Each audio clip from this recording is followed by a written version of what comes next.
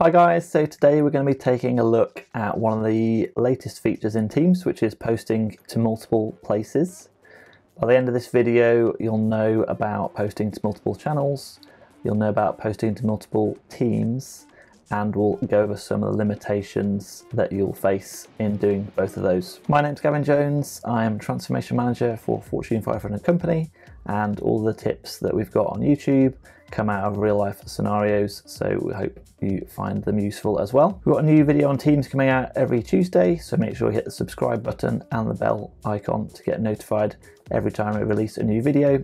And without further ado, let's get a look at posting in multiple places.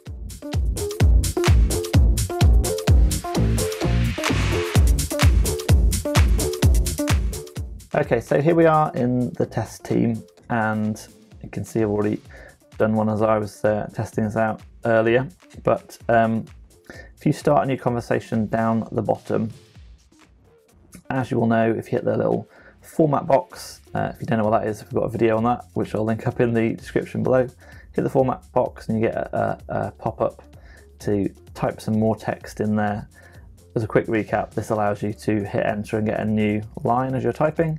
If you don't have that box popped up, then when you hit enter, your message gets posted straight away.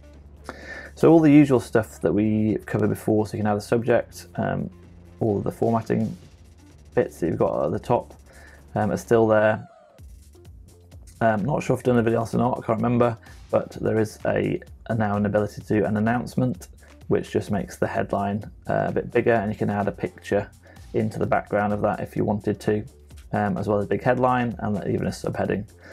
So there's an announcement or a new conversation. They're functionally the same thing, apart from one, you've got a picture at the top or a big bit of coloured text. Relatively new is the moderation bit, so you can either have everyone reply to a message or just moderators and yourself. Not really found a use for that yet, to be honest. But the bit I wanted to cover today was posting in multiple channels, which is this new option over on the right hand side.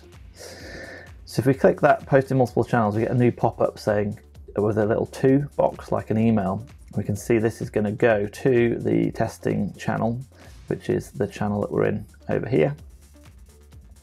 And if I just type something like hello, testing multiple posts,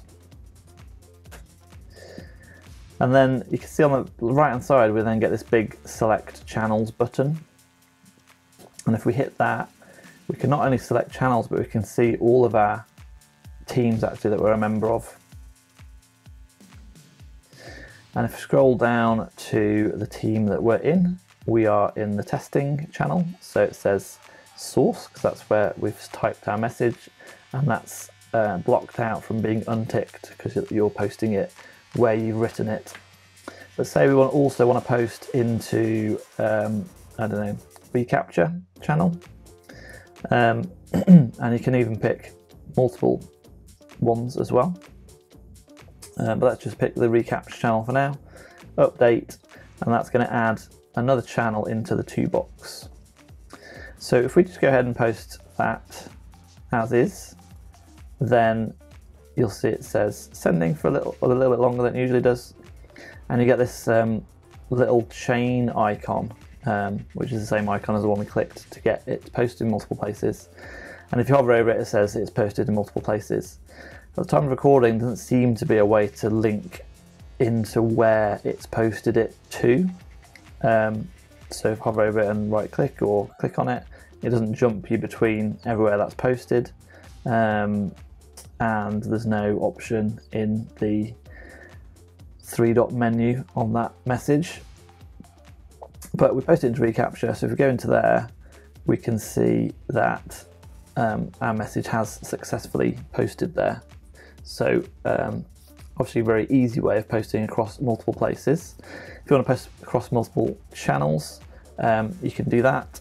If you want to post across multiple teams, you can do that as well, same method.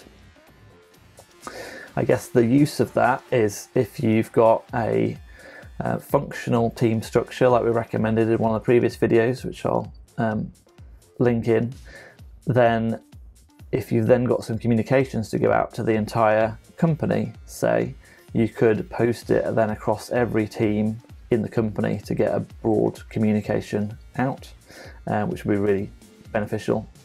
Not found a great use for posting across multiple channels within a team, because I guess you should be keeping your chats segregated between what the subject's about anyway, and you can already mention multiple channels if you wanted to bring people into that conversation. If you post in multiple places, you're not really going to be sure who's, you can't see all of the conversation along with that thread, because people might be posting in multiple channels about the same topic, which might get confusing. So posting across teams, great addition. Posting across channels within the team, not really found a use. So if you have used it and found a use for it, let us know in the comments below and help everyone else out.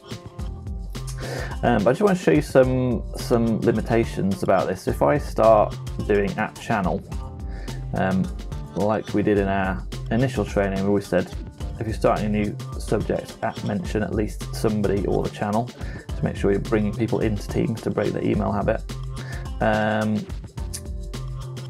So if I just do @testing hello and then post that in the same two channels that we've just done, so the reCAPTCHA channel and our testing channel, and post that, then in the testing channel it's @mentions testing okay, and in the reCAPTCHA channel, because I typed @channel, I thought it might pick up the channel of your additional channel that you're posting into, but it doesn't. It just picks up, because obviously it auto completes before you post it, it just picks up the channel that you've mentioned. So if you wanted to mention both channels, you'd have to mention both channels manually in your original post, if that makes sense. So we're just mentioning @testing, and that links us back to the testing channel. So only people that have shown testing will get notified about that message, even though we've posted both in reCAPTCHA channel and the testing channel. If that makes sense. So it does get quite confusing posting across multiple channels. Slightly more confusing is when you do an @mention and post across multiple teams, because same thing applies. It just keeps your @mention, and unless someone's a member, unless you've got membership shared across both those teams, then pretty much no one's going to get notified in your second team, unless you chose a channel name, i.e. general, which is shared across both teams, then everyone would get notified. Hopefully that makes sense. Other limitation is if you, I don't know if you noticed already, but if I just do a test post and select multiple channels, again choosing reCAPTCHA channel, the attach icon disappears from when you're, if you select more than one channel, more than one team, the attach icon disappears, so it doesn't let you post an attachment across multiple teams. I tried to get around that by attaching a file before I posted it. So we just pick up a test file, share a link, and then select your channels. It still lets you select the channel. So I'm thinking, oh great, I've got around it, I can post in multiple places. I wonder what it's going to do with the file. If you then go to click send, you get a pop-up notification saying you can't share files across multiple channels or teams. Please remove before sending, which kind of makes sense because you want to keep your file integrity and your file structure sorted. And I guess Microsoft hasn't come up with a good way of sorting that out across channels. So quick recap, I guess the main benefit of this new functionality is to post across teams, so you can notify multiple people in your company, especially if you've got functional teams set up. Not found a great use for channel postings across multiple channels. And there are some limitations with your @mentions you need to really think about, especially if you're going across teams, and you can't post files across multiple teams, which would have been a great benefit for some of our use cases.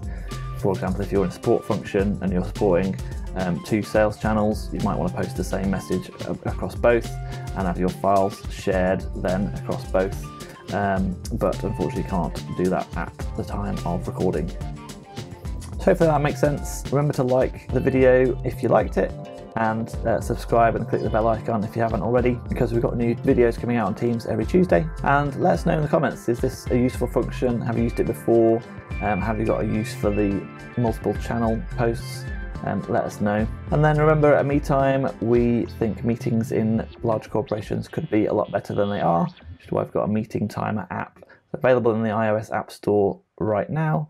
And if you need any more information, visit our website, www.metimeapps.com. Both the App Store link and the website are in the comments below if you want a direct link. So thanks for watching so far, and we'll see you in the next video.